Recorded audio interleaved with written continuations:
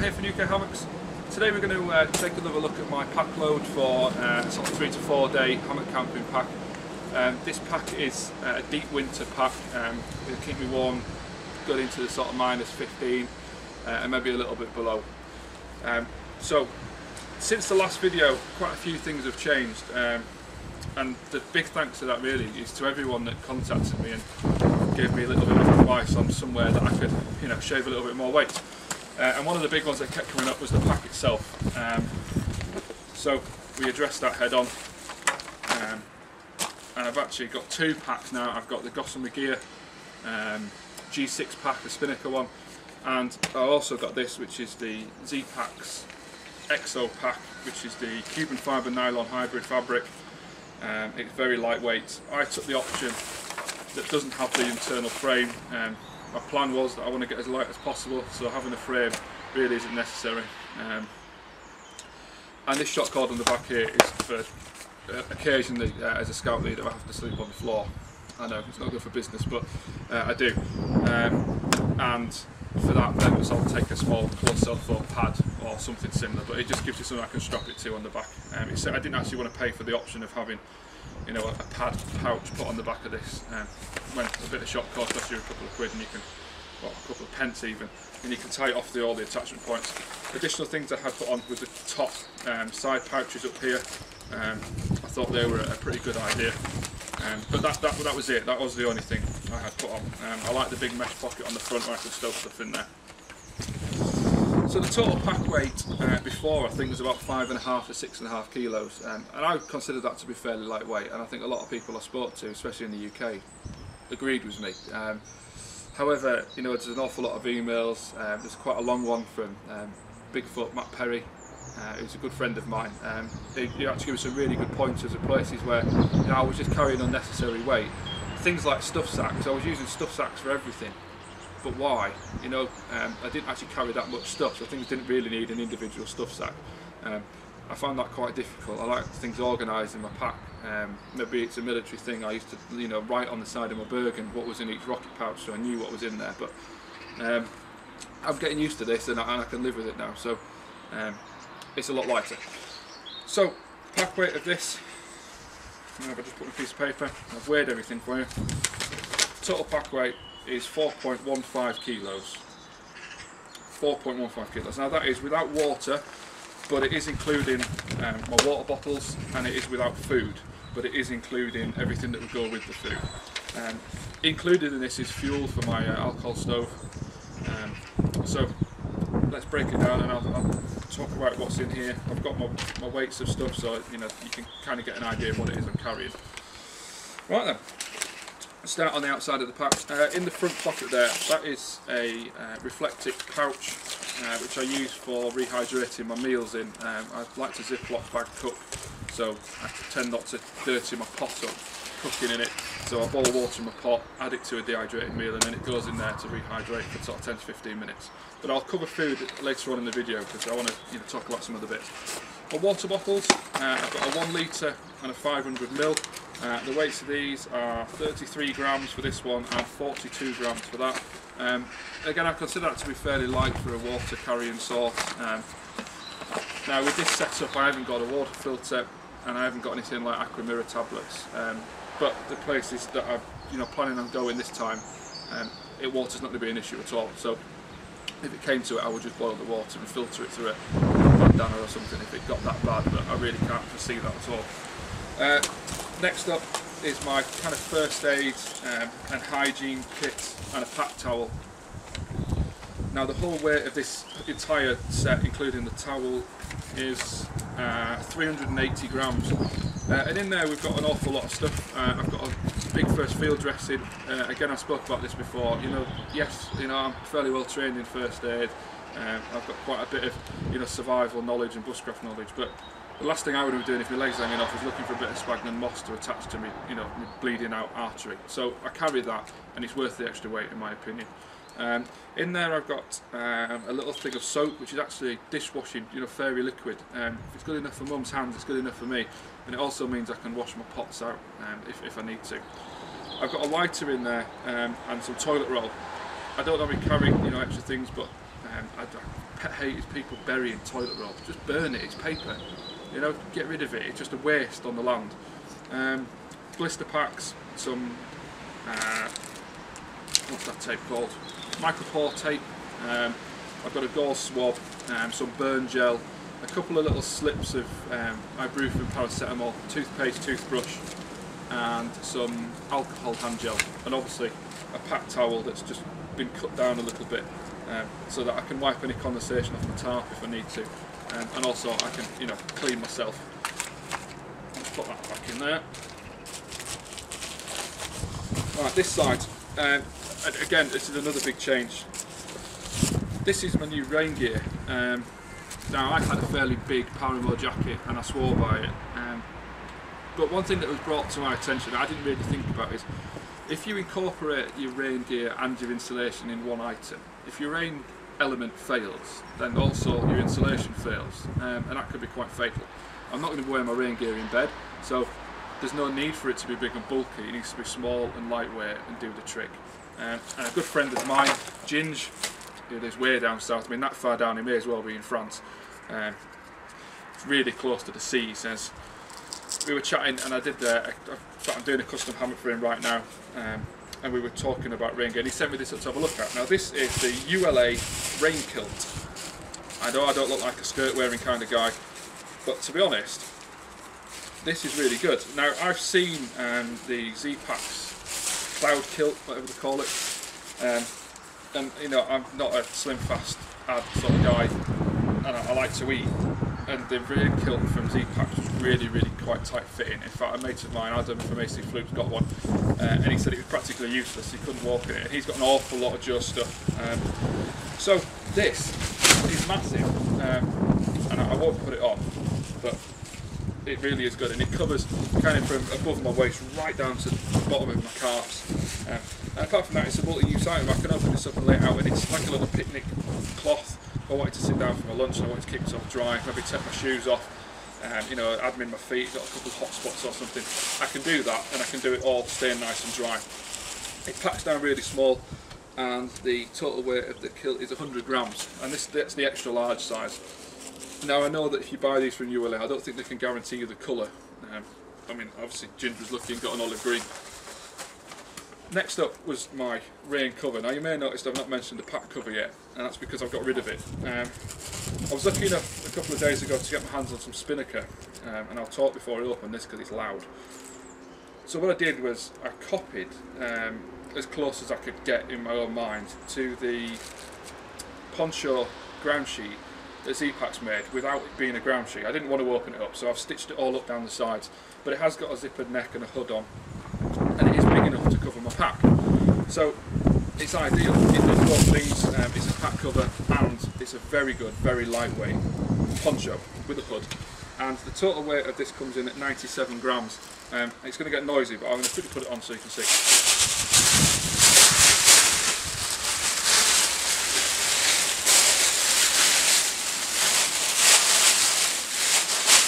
Right, obviously it's t-shirt size, so it's not going to keep the bottoms of your arms closed, but again, who really cares, as long as my core's dry, I'm not so fussed. I put a draw cord in the bottom, so I can cinch the bottom up, and that also helps it keep it down on the pack behind it. And then there's a hood that can be draw corded up, and a zippered neck, and I just used a YKK waterproof zipper, and it only comes up so far, but it keeps quite a good view. Now I know I look a bit like one of them wallies that goes to a theme park and buys a bin bag, but you know, this is high quality spinnaker cloth. So in my mind that class is pretty cool, and it's dry, and there is so much room in the back there to have a pack in, so if it really gets that wet, and now I know that Joe doesn't claim that his Cuban packs are waterproof, but Cuban fibre is waterproof, so this is going to repel quite a lot of rain. So if it's just a bit of a drizzle maybe on for an hour, I wouldn't bother putting a pack cover over this, and if I needed to, I suppose I could just, you know, tie this on over the top, but if it, you know, was an all day downpour and I really had to be hiking, I could just double up with this, pop my kilt on, and I'm good to go.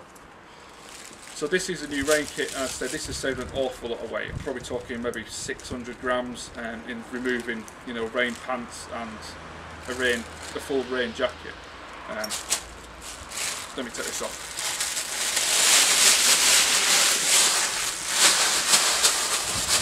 we'll stuff that in the front. Okay, so there's the the rain kit cover, and it has saved me an awful lot of weight. I'll come down this side now. My titanium stakes. These are the Outkit Tykes, I think they're called. They're triangular in shape. I don't know if you can see that. I mean, if I wanted to cut weight, I could remove this cord that's on top. Totally remove it or swap it for a lighter weight amp steel, something like that, I suppose. But I like it. It's orange and I can see it. I may one day change it to the yellow or zing it, so it's a little bit more visible. But that's something for the future. Total weight of 10 stakes is 115 grams. And then next to that is my cut kit and my head torch. We'll do cut kit in a second. Head torch is a very, very cheap high gear. I think it cost me about £1 at Go Outdoors, and it weighs in at 33 grams. It's got a red filter on there for, I have no idea why, if you wanted to use it. Try and stay clear of torches that only have red. It may be great if you want to be all tactical and sneaky peeky, but they're absolutely rubbish for reading maps with, because contour lines on a map don't show up under red torch light. So there you go, you learn something new every day. Head torch and a cut kit. This is my Foster's pot from Mini Bull Design, with a lid with maple knob. It's got a reflectic cosy, and there's reflectics attached to the top of the lid, which obviously keeps the inners of the pot dry, hot even. In there I've got a fire steel. This is a 4-ounce Nalgene, and I won't take it all out. In there is the M1, which isn't actually my lighter stove. I didn't actually look in this before I shot the video or weighed anything, but I could go for the Elite, and that would also remove the need for the pot stand that's in there. In there's also a windshield. So that's my cooking vessel, and we'll pop that over to one side rather than fucking around with it. Then again, I've spoken about those in the past, and I think they're really good. Now, you can trick it out, you can change it. I've heard the guy at Batch Stoves is now making alternatives to beer cans out of spun aluminium, and as soon as they're out, I'll get my hands on one and I'll show you one of those. I have got the Musa pots, and I like them, but I'm not too keen on the handle. It's a bit, cumbersome, but each to their own with pots as far as I'm concerned. Right, we'll break inside and see what's in the middle. This has a top compression strap, which you can strap to the top. I use it for just keeping this closure nice and flush, so there's no chance of any water ingress through the top there. And it just hangs over to one side. And again, it's a roll top, which just makes it really, really good. And it's also got hook and loop in the centre there, so it keeps everything dry. Cuban tarp, we've talked about this before, you've seen it in other videos. Total weight of this, including guy lines and the ridge line stuff, is 247 grams. And in here I have a Cuban pack liner hammock. This is the Woodsman X hammock that you've seen the video last. This is my version. I wanted to make it slightly lighter, so I only had a half zipper when I did mine. And in there again it's all of the accessories, tree straps, whoopee slings, toggles, etc. Peak bag, tride bag sort of thing, ridgeline organiser. I think that's about it. And the total weight of this one is 428 grams. So that's my hammock. And in here is a little Spinnaker stuff sack. Now I know what we talked about stuff sacks before, but Spinnaker's a pretty lightweight fabric. And in there is my down sleeves. I'll get it all out and show you. Down sleeves. Again, for those of you that don't know what down sleeves look like or do, they're pretty much the right way around. You never remember. It's like having, a jacket on. Oh, that's why. I find it best to have a little twist in. And there you go. So you've got a set of down sleeves. Now, you may think, well, why do you want to keep your arms warm? But if you've got, like I generally, I'll talk about what I'm wearing later on. But you can do everything in these, and you're not overheating your core. If you were to maybe doing some hiking and you have any pack on your back and that's quite warm, but your arms are going to be a bit chilly, you can throw a set of down sleeves. Also, they work really great as a pillow. But this coupled up with, I've got a long sleeve fleece that I occasionally wear when I'm walking, or I've got a down gillet that marries up with these.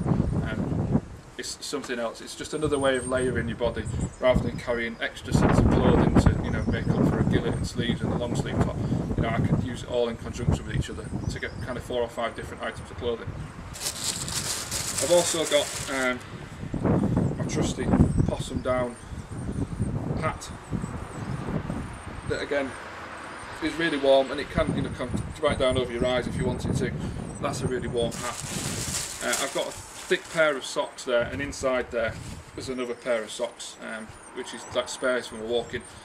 These are thick. These are actually sealskin socks, and they're waterproof. So if I needed to have some sort of waterproof sock when I was walking, not that it bothers me too much, but I use them generally for sleeping. And a buff. This is a Rohan buff. I think they're all made by Buff. But the way I use this is, if I'm, you know, when I'm going to bed, as I said, this is a deep winter setup. The quilts alone in here are about 1.7 kilos. I'll pull my buff right up over my face, tuck it in around my neck,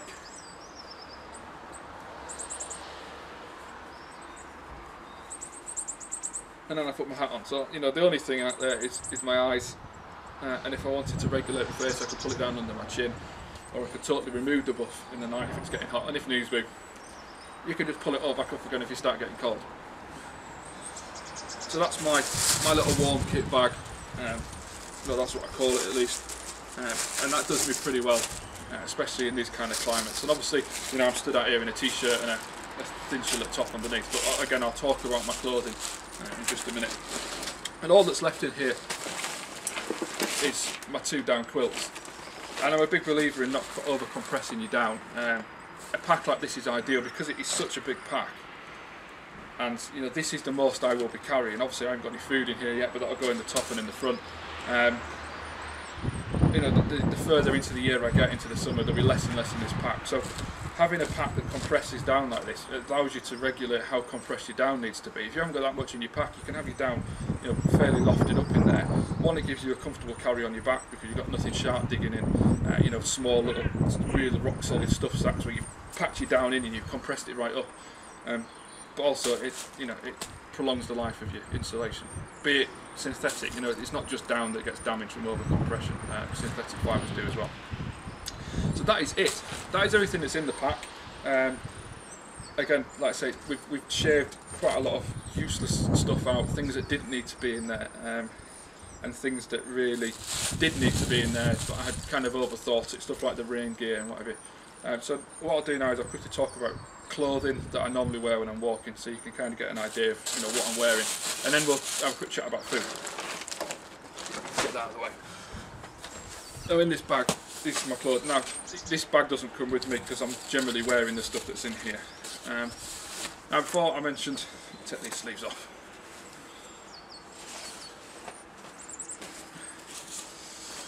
That what I normally wear is a long sleeve top like this. This is a merino wool underlayer. I don't generally wear a t-shirt. This is for purposes of the video only. But I do tend to walk in something like this, which is just a long sleeve t-shirt fleece. Now, again, this keeps my core warm, and if I want to throw a set of sleeves on,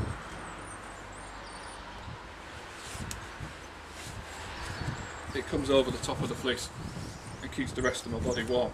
And then as an extra thing, like I said, you know, this setup really is designed for extremely cold, you know, environments.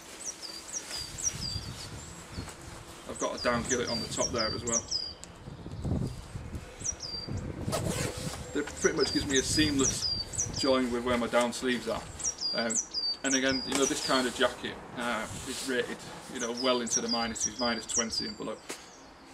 So with the layers that I've got underneath, I'm not going to encounter any cold. And another, you know, feature that I was, you know, informed of and I've looked at more and more is the lighter weight you need to go, the less clothing you have to take. So, you know, the spare t-shirt, spare trousers, spare underwear is out. I've got spare socks. One pair I use very thin triathlon socks that are made by 1000 mile tri tri-sock or something like that. You hold them up and you can watch telly through them. But because of the footwear that I wear, which is the Solomon Speed Cross, these aren't Gore-Tex, and the reason I didn't get the Gore-Tex ones was because these are much more flexible. They've got a good mud claw bottom on, which is utterly lethal on slippery stone. Even walking around on a pavement, if it's wet and a bit algae, these are lethal. But for the majority of walking, they're absolutely spot on. I've noticed the lighter my pack got, the less need I needed for any ankle support. So along with these, a very thin sock's great. These are designed to be worn barefoot, or in my opinion they are, the way they've got like an inner sock in them. So the thinner socks work better, and if they get wet, I was out when I did the Windermere Way, and these got utterly sodden, and I hung these up on my tarp ridge line inside the tarp, and the temperatures were about -4 or 5, and they were dry in the morning. The socks were dry because there's nothing to them, they don't hold any moisture at all. Where were we?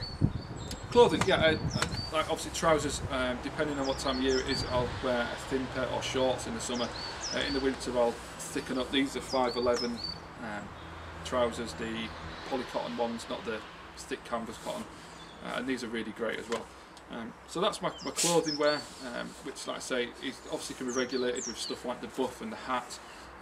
I never really suffer with cold hands, but if I did, you know, I'd either use my pockets, or I can, you know, I'll maybe add a set of thin gloves in.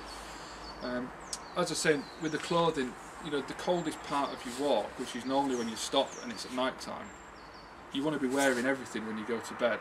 And that was a point that was made to me, and I kind of took it on board, because it's very true. What's the point in carrying, you know, down trousers and a down top if the only time, you know, if you want to put it on when you're walking, and carrying all that extra weight in quilts, sleeping bags and sleeping gear, you know, having a spare set of thin Gillette pyjamas, if when you go to bed and it gets to -15 and you're wearing absolutely everything, or you're hot, and you're in your quilt and you look in your bag and you've still got extra jumpers and fleeces, well, you know, there's no need to be carrying that. That's extra kit, unnecessary kit.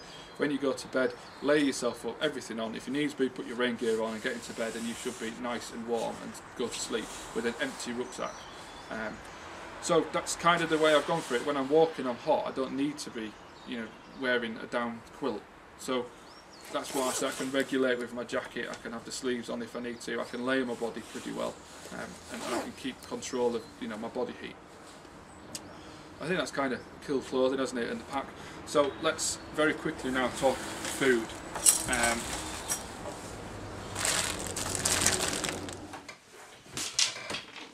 Okay, folks, sorry about the change of scenery, but the weather took a turn for the worse there, so we've come inside. But we're going to talk about food anyway, so no better place really than in the kitchen, is there? Now, you know, food's been kind of a hot topic for me over the past couple of months, and I've been down many avenues with it. And in the past, you know, I've tried all sorts of stuff, and I think right now I'm at a point I'm actually pretty happy with the food that I'm going to be using for my camping. I'm pretty happy with the process of, you know, acquiring it and the process of producing it out, you know, on the trail. So I'll start from the beginning. The last trip that we videoed, the last trip that I did a pack video on was the Windermere Way trip, and for that we were using these Expedition Foods from expeditionfoods.com, which is a UK based company. In my opinion, they are the finest UK based company producing this kind of food. This isn't imported like Mountain House. Now I know there's other brands out there like Packet Gourmet and stuff, but they're all in America, and to get them here in the UK is a little bit of an issue. You know, I've had real trouble emailing these people and saying, could you send me some so I can try them? And you just get a pretty much blank no. This stuff's very good, and you know, it really is very nutritional food. Tastes pretty good for this kind of, you know, freeze-dried meal. But the downside is they're expensive. You know, £4.50 a meal. Add that up, you know, you're talking over £12 a day if you were going to use a breakfast, some sort of meal and a dessert, or a lunch meal, and then something like this. You know, that's a lot of money if you're going out for 3 days. You know, £36 just to feed yourself. Just before we've had any beverage or drink or any snacks, trail mix, that kind of thing. It becomes expensive. I mean, maybe for you it might not be expensive, but to be honest, I'd rather spend my money elsewhere than on food. along with that, I used to use things like this. These are Nescafe original 3-in-1 coffee sachets. All it's got is coffee, sugar and milk in them. And again, they did the trick, but you know, they taste horrible. It's not nice coffee. And personally, I like coffee. I like nice, strong coffee, aromatic coffees, kind of stuff. Like now, I do have a coffee machine, and I do make, you know, proper coffees. But if I'm after something instant, I buy high-end coffee, and that's not because I'm some sort of coffee snob, but I just like nice coffee. This is like a Kenco, 100% Brazilian, dark and smoky coffee, and it's really nice, and it's full packs with flavours, a very intense brew. So I use that, and I use it along with stuff like Coffee Mate, because it's creamier than using normal milk powder, and you know, creamier than using normal milk. And I like 1 sugar. Now they don't do that in a sachet. I can't ask for a Kenco dark and smoky Colombian coffee with 2 spoons of Coffee Mate and 1 spoon of sugar. But I can make it. Now all I've done here is I've used my vacuum sealer to make myself a little bag up. I get bags on a roll. My bags come on a big roll like this, so it's just 1 long bag, and you just cut it and seal it to the size you want. So I cut a piece off the bottom, seal it, snip it up the middle, which gives me 2 of these little sachets for coffee. So there's no wastage, and I can make my own coffee that's exactly just how I like it, and it's brilliant. You know, it's a really nice brew, and I look forward to having one of these. And I do these, you know, I measure out the Horlicks, or I measure out a hot chocolate, and it's much cheaper to buy these things in bulk. If you have them in the house anyway, you're not actually wasting any money. It doesn't cost you anything, because it saves you buying extra coffee sachets, which aren't really that nice, or little hot chocolate sachets that aren't really the one you like, but it's the only one you can get in a sachet. If you've already got it and you're buying a tub, then just take a couple of spoons out, put it in a little bag. You don't have to vacuum seal it. I do that because, you know, ask my wife. I vacuum seal everything now since I've got the vacuum packer. If it stays still for longer than a day, it gets vacuum packed. But it works for me, keeps the air out, keeps things fresh. And also, you know, I've started doing meals. Now, we'll start off with the simple things. This here is a bolognese. So for those of you that don't know, I imagine everybody does, you know, it's kind of minced beef, like a dolmio, tomato-based sauce, bit of garlic, onion, some tomato, what else would we put in there? Oh, I'd say that's probably about it. Or some mushroom, a little bit of salt and pepper to season, and then you can have that, that sauce with either pasta or rice. Now we did one with rice last week, and I got 2 of these. These ones in there.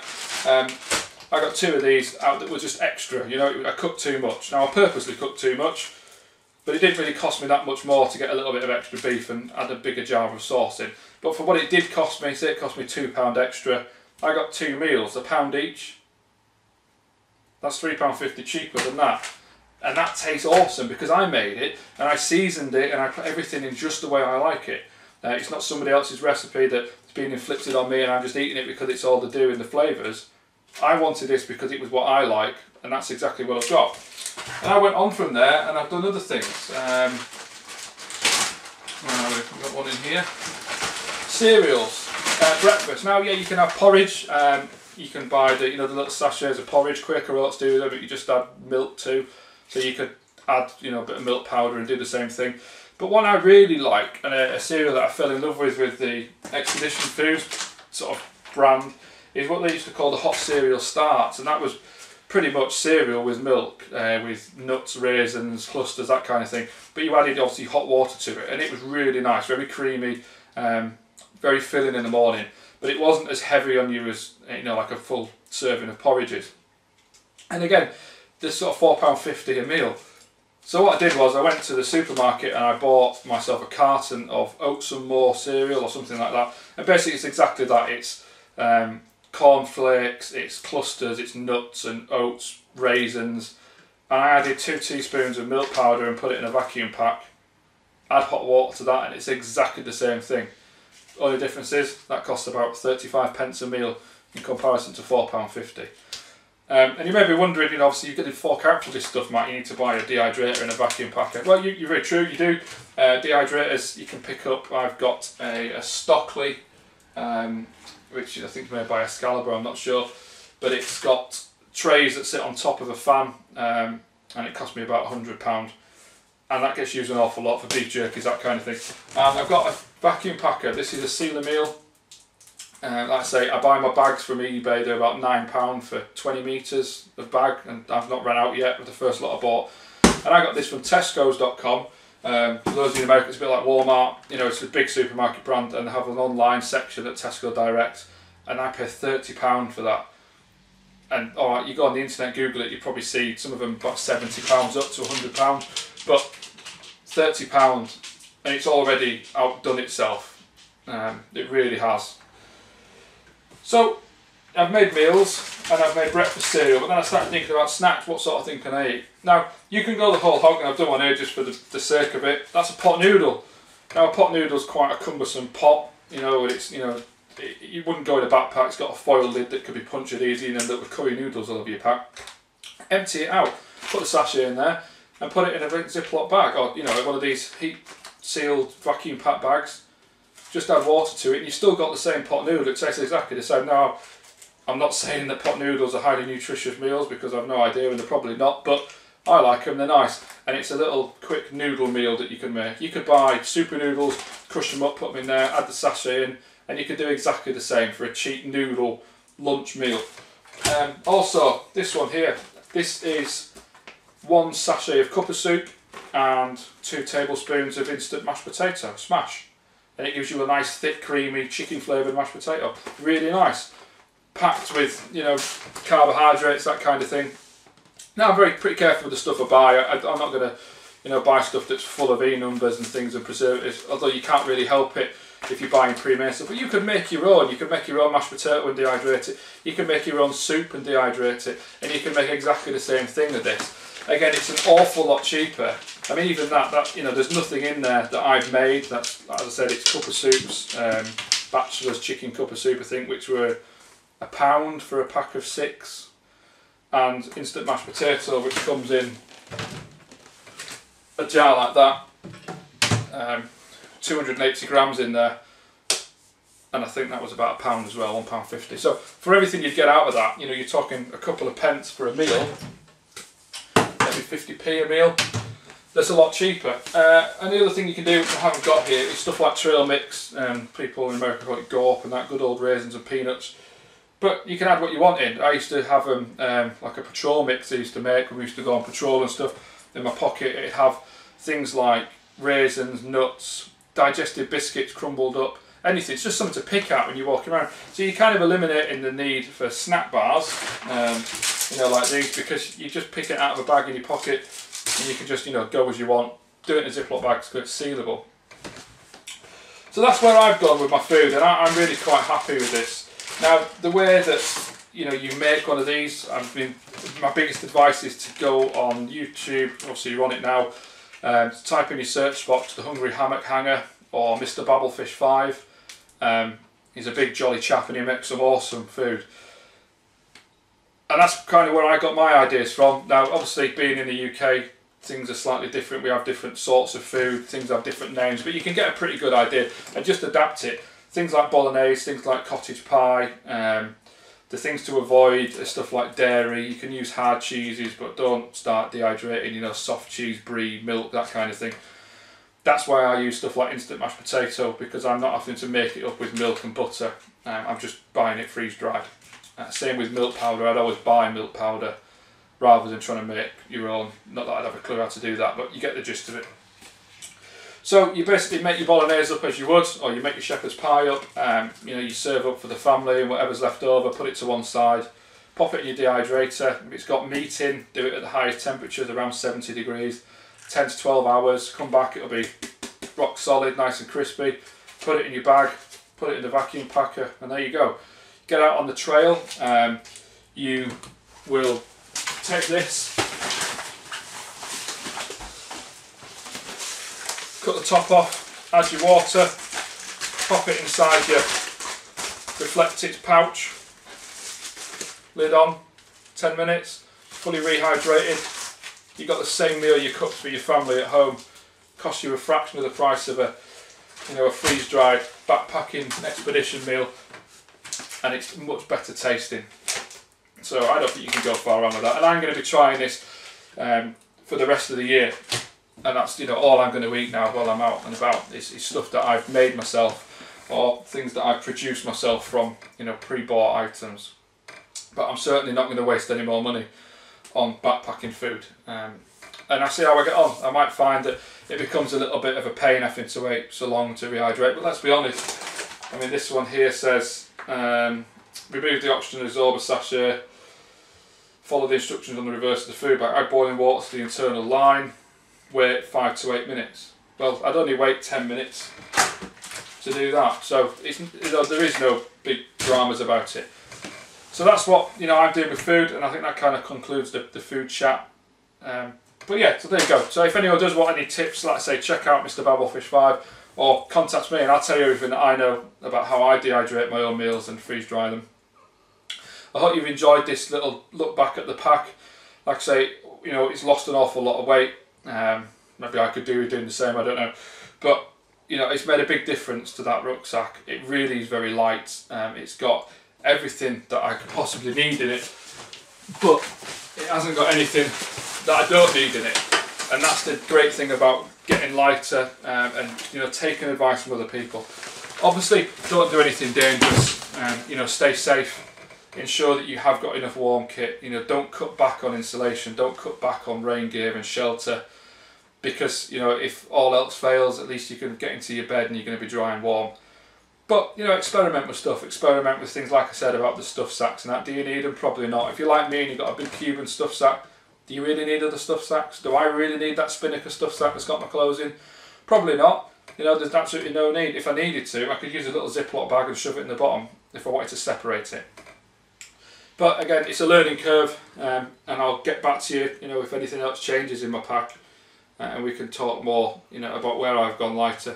And also, if you see anything else that you think, you know, Matt, it's a glaring thing, look at it, how about changing this? Point that out as well, because I'm more than happy, you know, for people to show me where I'm going wrong with this. I think it's something that's taken over now in the backpacking community in the UK, be it whether you're a hammock camper or be it whether you're a ground camper.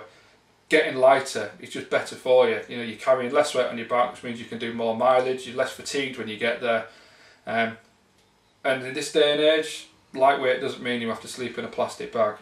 You know, there's an awful lot of high tech, alright, it might be expensive, you know, shelters, sleeping bags, but there's other savings where we can save stuff. You know, you don't have to necessarily go out and buy a titanium pot when you can get, you know, a couple of cents for a beer can and adapt it. If you don't like beer cans, cheap things like the Imusa pots for a couple of dollars, $5 each. Get tin 8mm design to make you a lid. Make yourself a little pot cozy. You've got everything you need there. It's lightweight and it's cheap. So it's the balance. Again, anyone who got any questions, just give me a shout, leave a comment, or send me a message, send me an email. I'll be more than happy to get back to you. I hope this has helped you, you know, see anything in your pack that you no longer need. And I look forward to, you know, bumping into more of you out on the trails in the coming year. And have a good 2012 for walking. And I look forward to seeing you all about. You guys take care, and I'll catch you in another video.